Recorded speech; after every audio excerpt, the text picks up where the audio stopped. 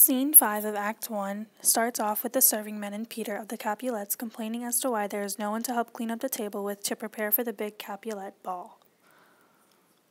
Lord Capulet, Lady Capulet, Tybalt, and Juliet then enter to the scene.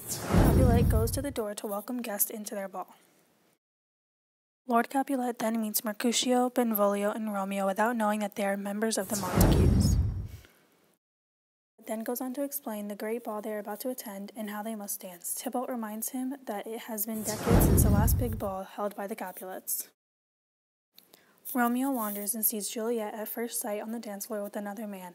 Romeo then questions a servant man who the beautiful girl was on the dance floor was, and his response was that he did not know.